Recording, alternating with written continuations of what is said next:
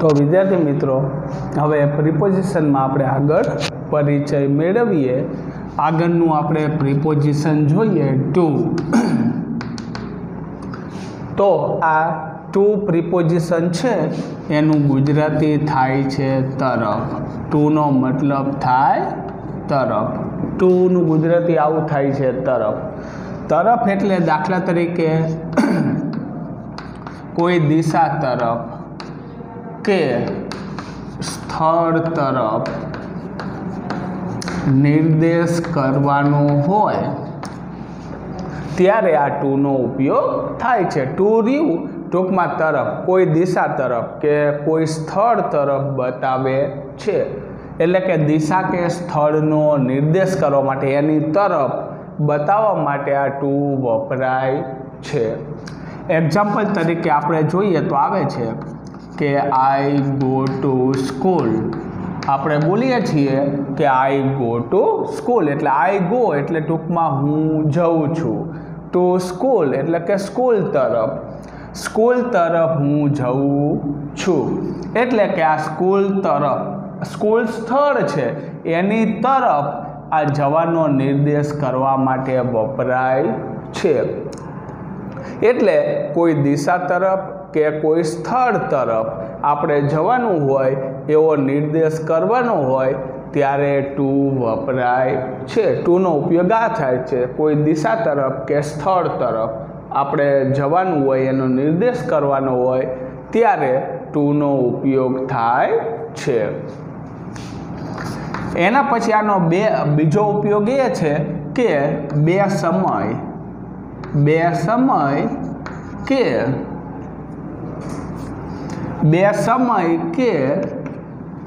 कोई पण बे सरखी वस्तु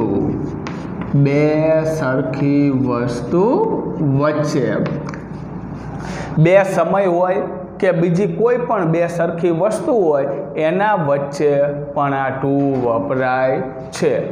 एक्जाम्पल तरीके आपणे जोईए तो आवुं कहेवाय 7 to 9 आ बे समय वच्चे आव्युं।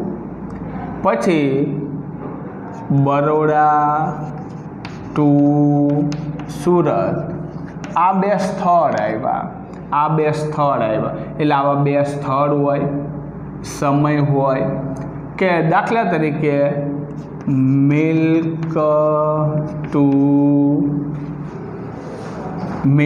टू टी आवा बे प्रवाही वस्तु होय के पछी बे दाखला तरीके पोटेटो टू टोमेटो आवा बे शाकभाजी होय एटले शाकभाजी होय प्रवाही होय कोई बे स्थळ होय समय होय आवी बे सरखी वस्तु होय। समय होय तो बे समय, शहर होय तो बे शहर, प्रवाही होय तो बे प्रवाही, शाकभाजी होय तो बे शाकभाजी आवी सरखी वस्तुनी वच्चे आ टू नो उपयोग थाय छे। एटले टू ना उपयोग आ बे छे खास याद राखवा। एक तो कोई दिशा के स्थळ तरफ जवानो निर्देश करवा माटे वपराय अने बीजू कोई पण बे आवी सरखी वस्तु होय एना वच्चे आनो उपयोग थाय छे। टू ना अमुक केटलाक खास शब्दों पण छे। आ टू ना अमुक खास शब्दों छे। दाखला तरीके आपणे जोईए तो गो टू गोनी पाछळ खाली जग्या होय एटले टू आवे ज। एना पछी गोनुं भूतकाळ वेंट तो वेंटनी पाछळ खाली जग्या होय त्यारे पण टू आवे गो टू वेंट टू। पछी दाखला तरीके लिसन टू पछी ड्यू टू पछी अटेन्शन टू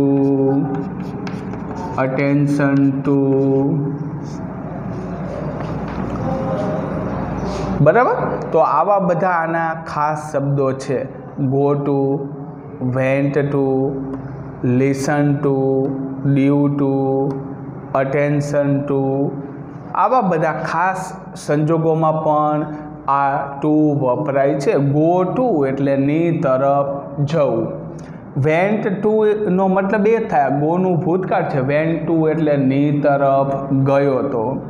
પછી લિસન ટુ એટલે ની તરફ ધ્યાનથી સાંભળવું. લિસન એટલે સાંભળવું, એટલે ને સાંભળવું. પછી ડ્યુ ટુ એટલે ના કારણે.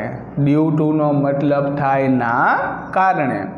પછી અટેન્શન ટુ એટલે ની તરફ ધ્યાન આપવું. તો આવી રીતે ખાસ સંજોગોમાં પણ અમુક શબ્દોની પાછળ પણ ટુ વપરાય છે. તો ટુમાં આટલી વસ્તુ છે. ફરીથી કહી દઉં, એક દિશા તરફ કે સ્થળ તરફ જવાનો નિર્દેશ કરવા, બે સરખી વસ્તુની વચ્ચે, અને આવા કેટલાક ખાસ શબ્દોની પાછળ પણ એનો ઉપયોગ થાય છે. તો ટુમાં આટલી વસ્તુ આપણે યાદ રાખશું. આના પછી આપણું બીજા નંબરનું પ્રિપોઝિશન છે વિધાઉટ. આના પછી આપણું પ્રિપોઝિશન છે વિધાઉટ. તો વિધાઉટનું ગુજરાતી થાય છે વગર. વિધાઉટનું ગુજરાતી થાય વગર. આનું ગુજરાતી આવું થાય, વગર. આવું ગુજરાતી કરવા માટે જ આ શબ્દનો ઉપયોગ થાય છે. એક્ઝામ્પલ તરીકે, I went to Mumbai. I went to Mumbai without my family.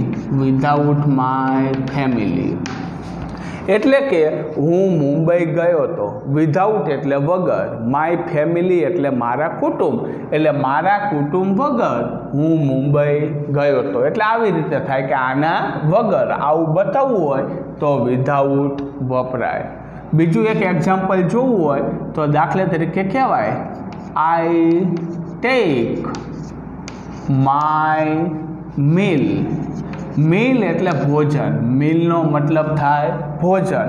I take એટલે હું લઉં છું. માય મીલ એટલે મારું ભોજન. હું મારું ભોજન લઉં છું. વિધાઉટ દાખલા તરીકે વિધાઉટ મિલ્ક આપણે બોલીએ. મિલ્ક એટલે દૂધ, એટલે દૂધ વગર. હું મારું ભોજન લઉં છું દૂધ વગર, એટલે દૂધ હું એના વગર દૂધ ક્યારે હું લેતો નથી, એટલે દૂધ વગર હું મારું ભોજન લઉં છું. એટલે આવું બતાવવા માટે કે આના વગર, આમ એવું બતાવવા માટે આ વિધાઉટ શબ્દ વપરાય છે. ચાલો એના પછીનું આપણે પ્રિપોઝિશન જોઈએ, નિયર.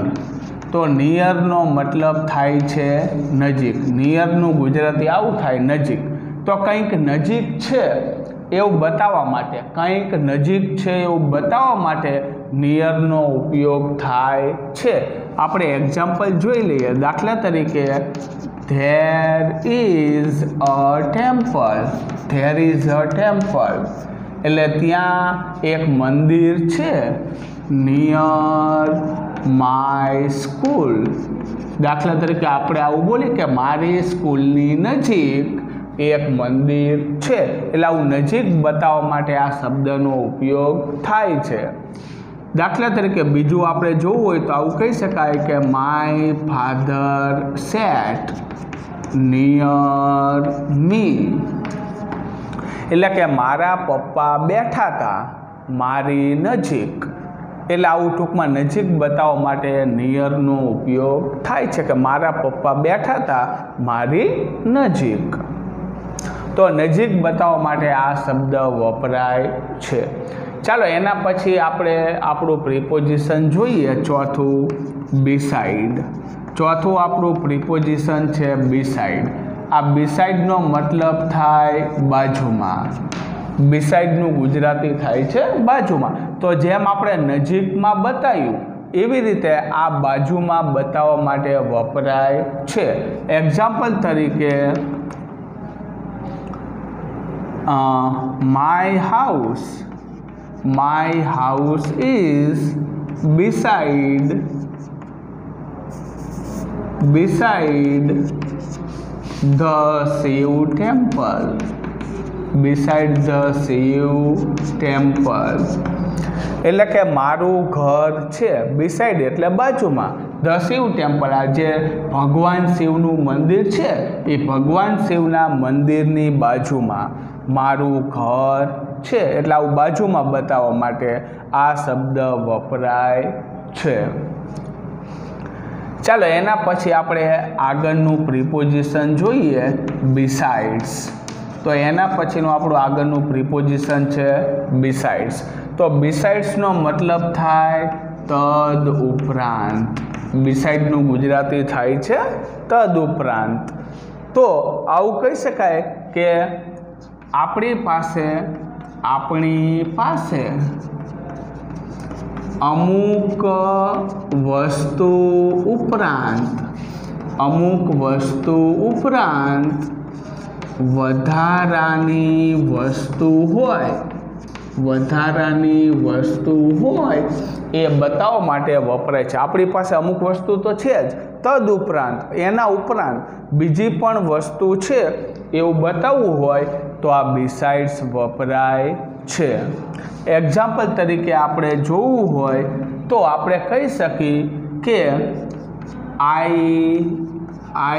have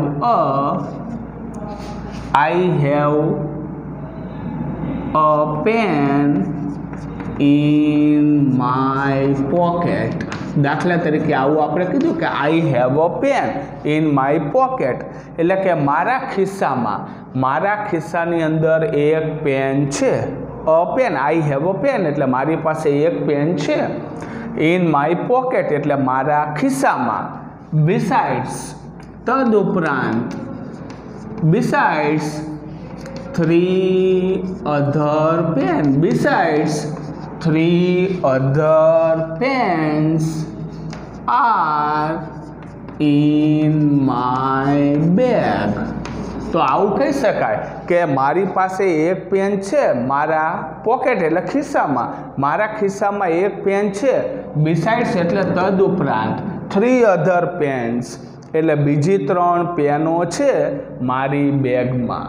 એટલે આવું બતાવવા માટે કે અમુક વસ્તુ ઉપરાંત આપણી પાસે બીજી વસ્તુ પણ છે, આવું વધારાનું અથવા તદ ઉપરાંત બતાવવા માટે આ બિસાઇડ્સનો ઉપયોગ થાય છે. એટલે આવું કહી શકાય કે આપણી પાસે અમુક વસ્તુ ઉપરાંત બીજી ઘણી બધી વધારાની વસ્તુ છે એવું બતાવવા માટે આ બિસાઇડનો નિર્દેશ થાય છે. તો આપણે આ 5 પ્રિપોઝિશન જોયા. સૌથી પહેલું પ્રિપોઝિશન આપણે જોયું ટુ. એ ટુ પ્રિપોઝિશન રહ્યું એ દિશા તરફ જવાનું નિર્દેશ કરતું હતું અને બે સરખી વસ્તુ વચ્ચે વપરાતું હતું. એના ઉપરાંત એના કેટલાક ખાસ શબ્દો હતા. ડ્યુ ટુ હતું, લિસન ટુ હતું, અટેન્શન ટુ હતું, ગો ટુ, વેન્ટ ટુ, આવા બધા એના શબ્દો હતા. એના પછી બીજું આપણે જોયું વિધાઉટ. તો વિધાઉટનો મતલબ થાય વગર, એટલે કોઈના વગર. દાખલા તરીકે આઈ કમ્પ્લીટ માય હોમવર્ક. મેં મારું હોમવર્ક પૂરું કર્યું હતું without the help of my brother, એટલે મારા ભાઈની મદદ વગર મેં મારું લેસન પૂરું કર્યું હતું. એટલે આવું ટૂંકમાં વગર બતાવવા માટે વપરાય. એના પછી નિયર હતું. તો નિયર નજીકમાં બતાવતું હતું કે કોઈ વસ્તુ આપણી નજીક હોય એ બતાવવા માટે આપણે આનો ઉપયોગ થાય છે. એના પછી બિસાઇડ જોયું હતું. તો બિસાઇડનો મતલબ થાય બાજુમાં, એટલે કોઈક વસ્તુ બાજુમાં છે, બાજુમાં બતાવવા માટે આપણે આનો ઉપયોગ કરીએ છીએ. અને એના પછી બિસાઇડ્સ હતું. બિસાઇડ્સ એટલે તદ ઉપરાંત, એટલે કે આપણી પાસે અમુક વસ્તુ ઉપરાંત બીજી ઘણી વસ્તુ છે એવું બતાવવા માટે આ બિસાઇડ્સ વપરાય છે. તો આપણે આ 5 પ્રિપોઝિશનનો પરિચય મેળવ્યો. તો આ તમે યાદ રાખજો આટલું.